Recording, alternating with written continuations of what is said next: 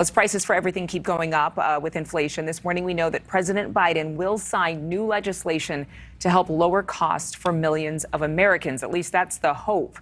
He's signing the Ocean Shipping Reform Act, which will reduce costs for families and ensure fair treatment for businesses, including farmers and ranchers.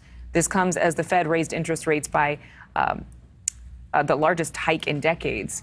Joining me right now is NewsNation business contributor Lydia Moynihan. Lydia, I'm sure a lot of people are asking whether this move today will make any difference. We haven't really seen a lot of moving of the needle lately. It's a very good point, and good morning to you. I want to note also that futures are down, so the market's initial read, obviously there's a lot of factors for what happens to the market, but the initial read seems to be they're not super happy with this policy solution. And the whole issue of inflation is that you have too much money chasing too few goods.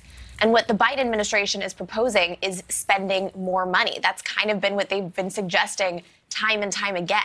And so that solution is actually part of the problem. There's data from the Federal Reserve of San Francisco that notes at least 3 percentage points of this super red hot inflation we're seeing is a result of all of this pandemic era spending, right? During the pandemic, we saw government spend basically 27% of GDP to keep the economy afloat when we only lost 9% of GDP because of the pandemic. So the economy is getting really overheated. And I think the other concern here is it's sort of sending a mixed message. Yesterday, the Federal Reserve made it clear they want to rein in all of this inflation. And now what Biden is proposing just could further accelerate that. So it's really sending a mixed message to the market.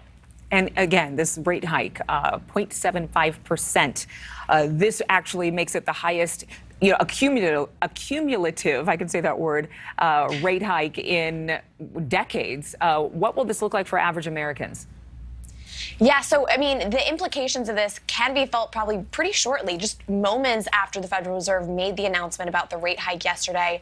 JP Morgan Chase, which is the largest bank in America, they loan to businesses and to consumers. They announced they would be hiking their rates. So these, reverberations are going to be felt across the economy writ large. And so if you're a borrower, maybe you'll be making a little bit more on your savings account, which is great. But if you're a saver, whereas if you're a borrower, you're going to be paying a lot more money on your loans, whether that's a car payment, credit card debt, especially for people with mortgages. If that's an adjustable mortgage, you could be looking at an additional 1, 2, 3% percentage points, and that could be thousands of dollars potentially. Thank you for watching. Go to newsnationnow.com to find NewsNation on your television provider. And don't forget to click the red subscribe button below to get more of NewsNation's fact-driven, unbiased coverage.